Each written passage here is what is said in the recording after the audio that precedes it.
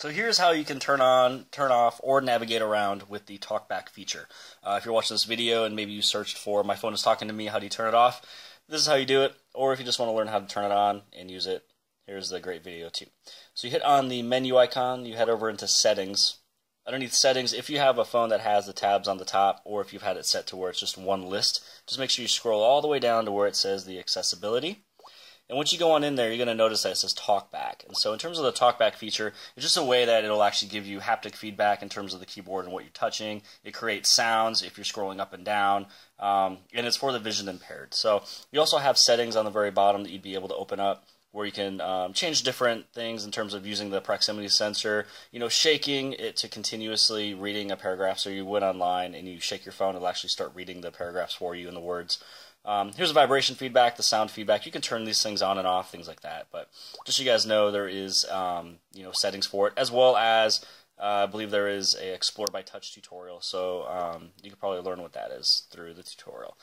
So now with me turning it on, it's going to show you all of the different things it'll be associating itself with. So if I hit on the home button here, now that Talkback is on, just to show you guys, number one, and first and foremost, how to navigate around. If you use one finger, everyday folder, and you touch on something, it's going to read you what you've just touched. Same thing if you try to swipe with one finger, it's just going to end with wherever you were, and it's going to tell you what it is. 2 fingers is how you swipe around.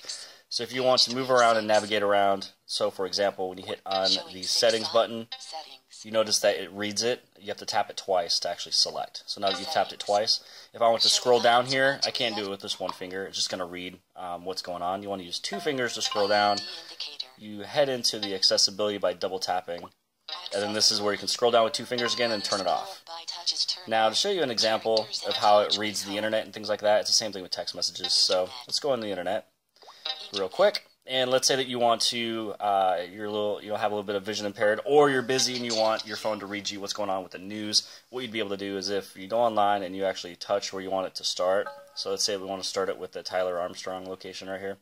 What you want to do is shake the phone. And so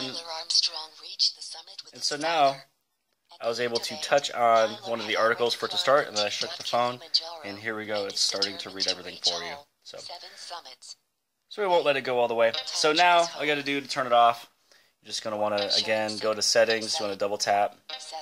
And then you head over into where it says the device. 2 fingers to scroll down. Double tap into the accessibility. And actually, you know what? Let me show you something real quick. Since this is the Note 3, I'm going to show you something with the S Pen. So I'm going to pull out the S Pen. Device unlocked. And so this is something that's extremely cool. So you can actually hover the S Pen. It'll actually just show you everything. So if I head back, stock folder, stores folder, everyday folder, phone, showing 6 items, settings, contact. So all I'm doing is I'm just hovering.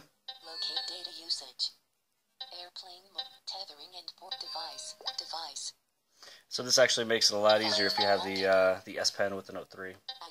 So instead of you touching the screen once, or touching the screen or touching an icon that'll tell you what's going on, you can just hover the S Pen.